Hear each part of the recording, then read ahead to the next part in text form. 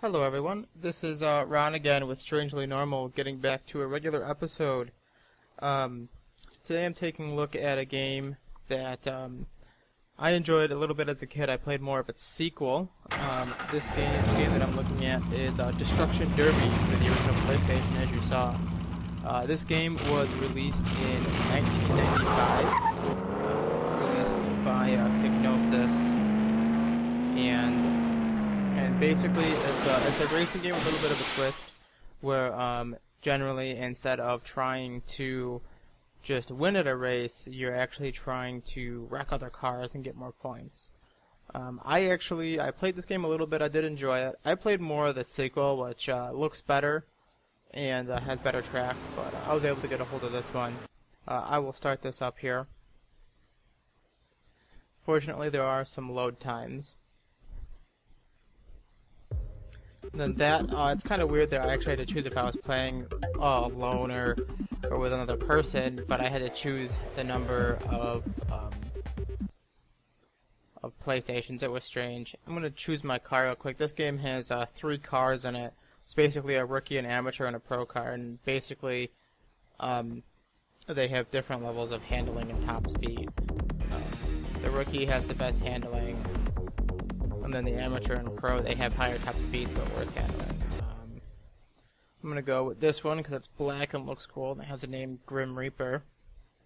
Then I think I'll probably do a couple races here.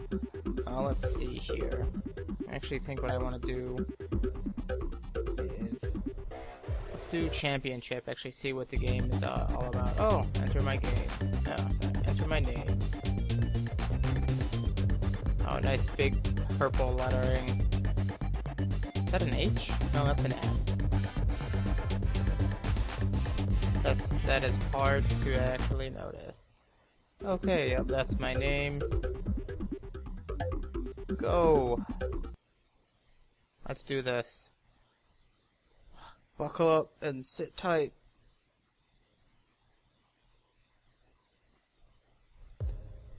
This is my first race. We're gonna be getting into it here just momentarily.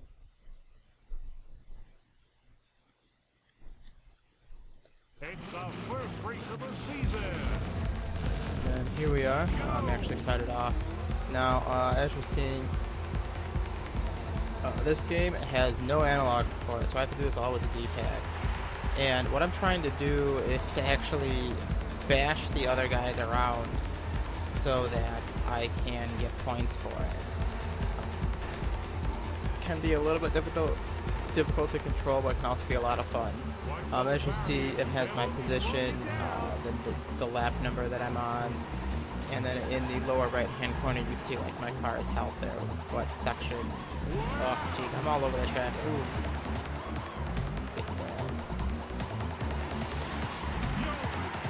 But basically, this is it. Another neat thing is the music.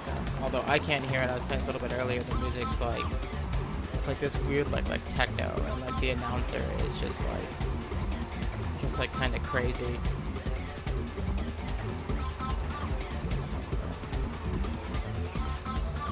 Although I don't have a lot of points, which is what's important. This does have different modes. The mode I'm playing in is called Wreckin' Racing, which is basically you race around a track and smash other cars to get points. It does have regular racing in it as well. It's just like a demolition derby kind of mode.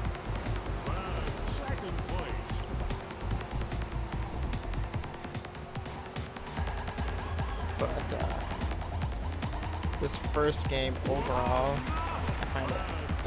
Yeah, see, my car got destroyed there. I actually find it a little bit difficult to control, and some of how you score points is kind of strange. You have to like cause guys to like rotate around, and it's really kind of a pain sometimes. But it's also really funny is the names of these guys: Barbie Army, it's Passion Wagon, H Metal Hero, probably Heavy Metal Hero, Crunch Bunch. Oh, first was Suicide. I'm assuming that's Squad. Yeah, and they all have various portraits. Hit compound. What is this?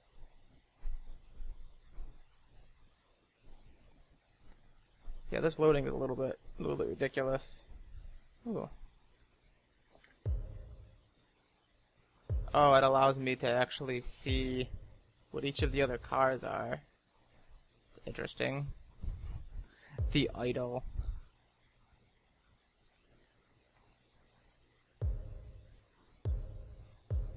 Okay, let's get back. Actually, I'm looking at the manual and it has this thing in it. It says, an unofficial history of Destruction Derby.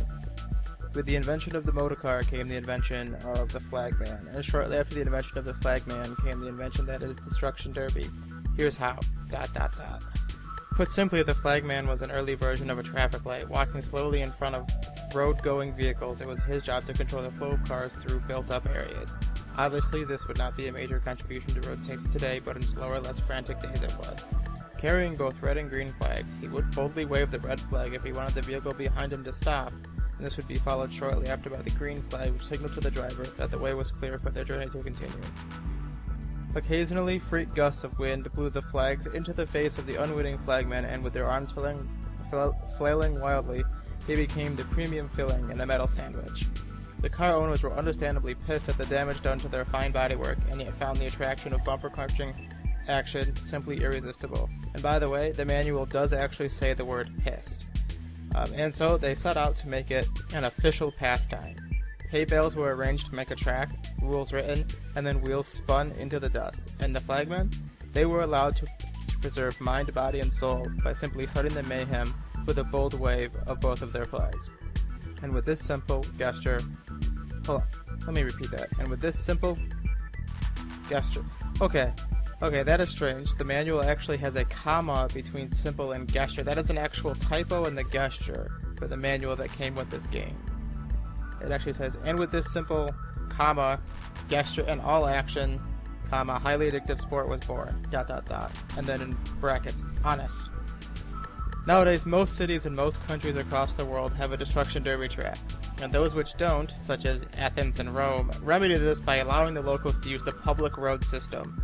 But you don't need to worry about any of this. In fact, you don't even know how to drive because you have just become the proud owner of the best game in the world. Probably. So, round up your friends, crank it up real loud, and get wrecked. Yeah, I found that kind of amusing. Didn't notice the typo. Would have made reading it a little bit earlier. Let's get into another race. Crossover. I think this track has an intersection in it. Can lead to some interesting crashes. We'll see here. I'm probably going to do really bad because I haven't played this game too much. I'll probably do this race and another one and probably end it. Really wish I could hear this better right now, because when I was playing it earlier, the announcer was just hilarious. Starting off first. Oh, jeez. Yeah. This is what happens when you try and control with, when you try and do a racing game with D-pad. Ugh. What am I doing? Wow. Oh, come on. Oh, jeez. I got more points than I did in my last race, okay. I was just kind of basically, trying to fix the way I was actually driving, and I was doing good. That makes no sense. Like I said, I played more of the sequel, which I enjoyed a lot more. There were others in the series, like Destruction Derby 64, which a lot of people seem to say is the best one. I played Destruction Derby 4 a ton, and I always preferred the second one to it. Jeez, these camera angles can be a bit of a pain. Oh, which way am I going? Come on.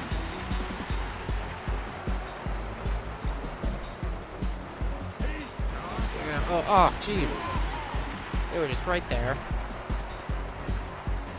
Oh jeez, my car is all messed up, it's all broken, so I can't really control it as a result.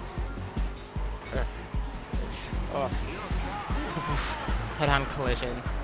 360, that means, that thing flying out of the screen that said 360, that meant that I actually knocked someone into a 360-degree spin. That actually gets, the most points. Now they gotta finish the race. Oh man. The bouncer. Oh, I love these names. Hell driver. Power maniac. Trash man. The tax man.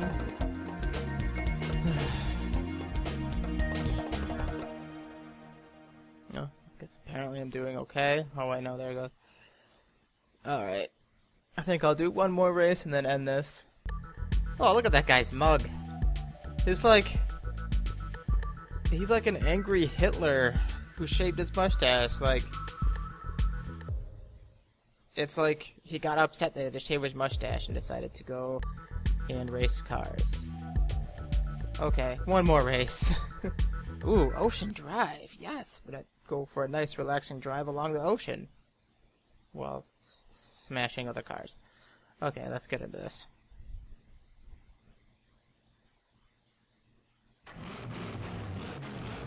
Oh man.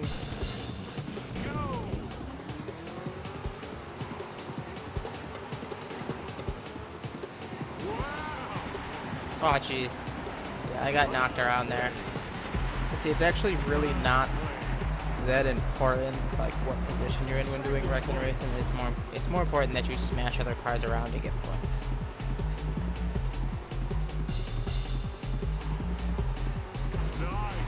And, however, if you do something to the car that's in first place, the points are doubled. So in other words, you want to get a hold of the guy who's in first place just so you can smash into them and knock them out. Or you want to get a hold of that guy just so you can smash into that and knock them out. Jeez, what am I doing? Oh, jeez. I'm just gonna try backing up.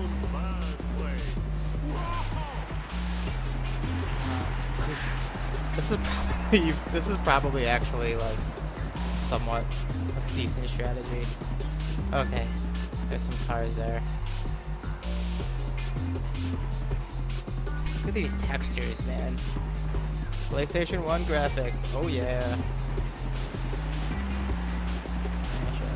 See, that's one thing that like I don't really like about this is like you don't get points for just hitting something. You have to knock them around, spin them around, which is a bit of a pain when you're in like a regular racetrack. Oh, I guess the guy was in first place, and here's me just trying to go straight.